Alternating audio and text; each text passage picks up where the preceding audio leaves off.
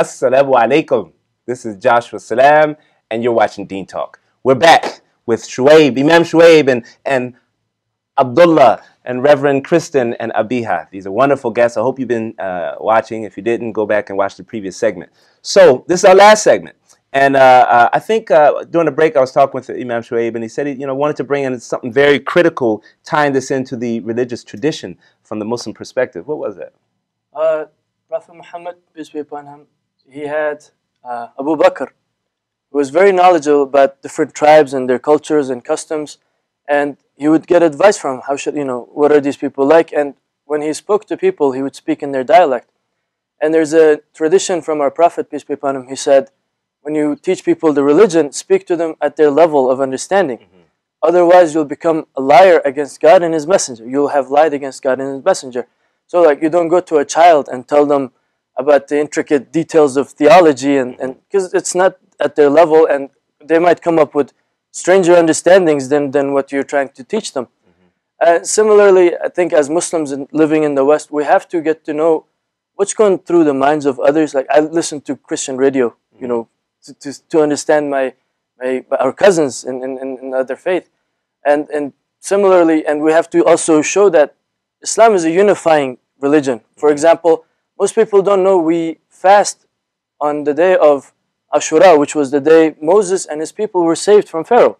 This is a celebration for us. We fast those days, and we glorify God's mercy to mankind, and it's a victory given to the children of Israel, and that's our celebration. So what you're saying is, based on that story that you just related, you're telling the Muslim American community that they need to what? They need to know each other. As the Quran says, لِتَعَارَفُوا, you must know one another. Allah says, O mankind, we created you from male and female, and we made you nations and tribes so that you may know one another. And the best amongst you are those who are most God-fearing. So even as a minority, you would say that, like, hey, we're the minority. They should be trying to get to know us. How are you going to tell us to try to get to know them? Well, because we have to. Otherwise, you don't go to a group of atheists and talk to them about the evils of polytheism. They don't even believe in God. Similarly, when we're dealing, and this mostly for interpersonal communication, or in our work, in office, in school, when we talk to our friends or colleagues, we have to know what's their ideology, what's their mentality before we start, introducing them to ideas about Islam. Well, one of the most wonderful things that's happened recently for our congregation is McLean Islamic Center, MIC, had an open house where they invited all of the local churches and synagogues and some of the schools to come and stop by during this big window of time, and they had people that were teaching.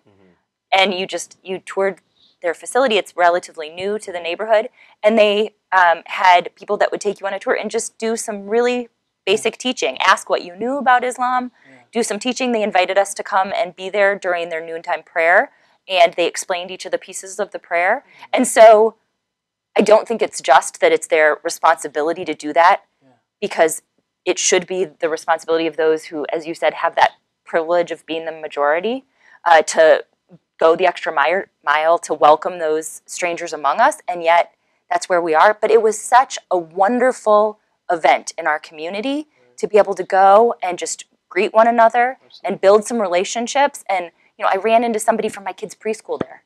How cool. You just get reminded of what a small world we live in. Yeah, and can I just say something? Yeah. Adam Center, I've been working with some of our students. We're putting together an exhibit on May 6th, inshallah, in Adam Center. They're all of our students, they're making different art projects to show Islam in a 3D, beautiful way, because art attracts people. And if you put the information there, it's a common language. So we're trying to do this exhibit, and I'd like to invite you on live TV to come. No pressure. But I'll tell you this though. Yeah, Joshua, I wanted to mention something. Okay. It's what you brought up was really fantastic. Because last year I was invited to Temple Road of Shalom in McLean. Beautiful community. They took the responsibility on themselves to invite Muslims at MIC to come speak and do a panel discussion in front of 200 older, Jewish folks, and that was wonderful. That was beautiful. So just sitting up on that stage and seeing everyone there, and how you know, how seriously they took it, you know, to really understand who I was like, subhanAllah, like if the Jewish community is reaching out to us and we're just like sitting in the background, like I can understand when Muslims say that, you know, it's not my responsibility to teach them because, you know, it's not my fault that I'm, you know, that there's an Islamophobia network of $200 million. It's not my fault that, you know, there are extremists who are, you know, hijacking my faith, or there are reformists who are hijacking my faith. It's not my fault. But at the end of the day, you know, if you have the power to change something, that is, you know, something very, very true. That rings true in, you know, everyone's hearts and minds. And the Prophet said, those who know, now pass on the message. Pass on the message. And what you bring up is a good point. The effort, you were invited, and the open house, it was something that you were invited to. There was effort, right? It takes two. It takes two. It takes two. And just bring it down to an interpersonal level. At a former workplace of mine, it was Ramadan, and I always take it as an opportunity to engage my colleagues and tell me, and it's really amazing when your colleagues are telling you, hey, Abiha, it's time to pray. Or, hey, you know, and that happens when you build those relationships and you bridge those gaps. And I know. As opposed to, you can't pray here. They're reminding you it's time to I pray. was terrified of like asking my boss, like, hey, can I have a corner to pray in? But then once, you know, I got to that, it was amazing. My colleagues were so supportive. And again, building bridges, building relationships, and opening that conversation. But that's different from like telling someone like, hey, don't kill me because I'm, Yeah. You know, we probably don't have time to talk about it in this show, but when you brought up the MIC, the Muslim McLean Islamic Center, I'm familiar with that place. I've driven past it, and I have a fear. Not of the Muslims. Wait, what? Not of the Muslims. Where's this going? Their parking lot is so small. Yeah. Right? And I fear that they're going to fall into something that so many messages deal with, and this is this wisdom thing that we're dealing with, that once Muslims are trying to do something obligatory, that they believe this is a commandment from God, I got to get to prayer, I got to get to the Friday, you know, congregational prayer, they will park in your living room sometimes if there's no parking space in there. And it's difficult for the leadership to approach this from a wise perspective. How do we block off the parking lot, direct people somewhere else? We'll tow their car ourselves if they don't park in the right place, you know, that type of thing. And this gets back to Muslims being, you know, the other Muslims like, why would the message do that? You know, you should, yeah, fine, I'll just take the ticket. Why would you tow my car? Where's your loyalty? You know? Yeah, you know, this issue. And so we are really trying to struggle with these things of this concept of being unapologetically Muslim. What does it actually look like? You know, as we build these institutions and we're kind of spilling into neighborhoods and things like that. You know, there's an entitlement mentality in the Muslim community. Like, you know, people owe us something. Oh, you know, you have an Islamophobia network of $200 million. You owe me your respect and this and that. But, you know, respect isn't, you know, owed by anyone. You know, you have to earn respect as well. And when Muslims act, you know, how they sometimes do in public or whatever it is, you know, with complete disregard for, you know, other people and whatever it may be, this is true. This happens. You know, for example, there's an Islamic principle of, you know, being close to your neighbors, 40 neighbors in every direction, right? If Muslims actually held true to that principle, of that value of being true to the neighbors, then there would be no person in the United States that would have a bad view of Muslims. Really? You think there are places that are, you think, so that surprises me that you think there are Muslim communities across the whole country. My impression is some parts. Well, it was especially in more heavily dense areas, Right, yeah, with absolutely. Muslims there. Maybe not in the rural area where there's like no Muslim. But that's where really. That's where so much of this fear comes from, I think, is in these places where somebody hasn't had that rich opportunity to connect one-on-one with somebody who's a neighbor of a different faith tradition, who only knows people that are just like them, that are in a monolithic place, and that are also from a place where, you know, I think that there's a level of fear that runs through the systems that is there to help keep those divisions so that those who hold power can continue to hold it.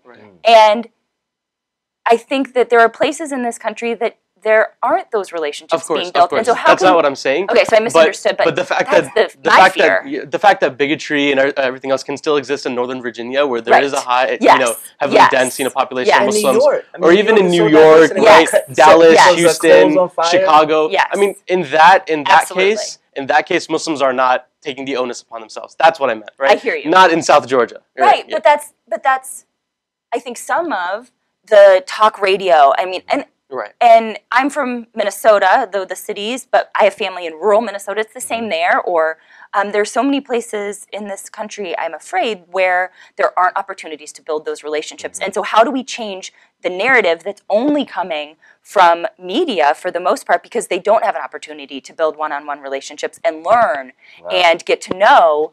Your fear is much more valid than my parking fear. This is You know what's really interesting? Of those many rural communities, a lot of people live under the poverty line. Absolutely. And sometimes there's some natural disasters that occur. So I remember last year, ICNA Relief, which is a domestic relief organization by the Islamic Circle of North America, there was one disaster somewhere south, and they took a team out there, and you know, they were rebuilding houses and doing renovations. And then some people were like, all I see about Islam is through media representation, especially when you have 85% negative media representation of Muslims. You know, that takes a toll. So what they were doing was fantastic, right? You know, Muslims going to Flint, Michigan, and giving bottles of water. Yes. You know, Muslims going to Standing Rock and, you know, standing in solidarity. You know, collecting all money to rebuild the Jewish cemeteries. I mean, Exactly, there's the cemetery so many work. good Exactly. things, but they don't get enough media, Yeah. and they don't get enough attention, and they don't get celebrated and lifted up enough, and the story that is in the media is just unfair. And so when those places where there isn't an opportunity to build relationships, we need to figure out how Dean Talk. to Dean to TV. get there. Alternative media. Dean Talk on Dean TV, trying to create the balance where these statistics of 85% of the media saying this or that about Muslims in America.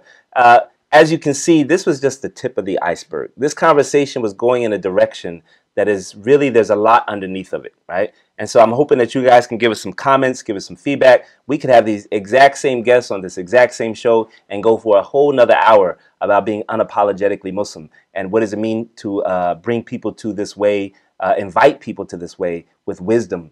I hope that you enjoyed this conversation. I did. Thank you, Sister Abiha, Reverend Kristen, Imam Shuaib, Abdullah, and everyone out there. Thank you for watching Dean Talk on Dean TV, where we're always on, always live.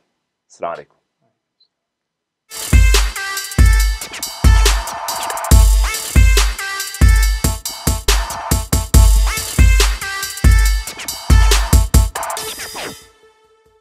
This Dean TV video was made possible in part by Islamic Relief USA, working together for a better world, by Guidance Residential, the #1 Islamic home financer in the U.S., and by Recycle Processes Incorporated.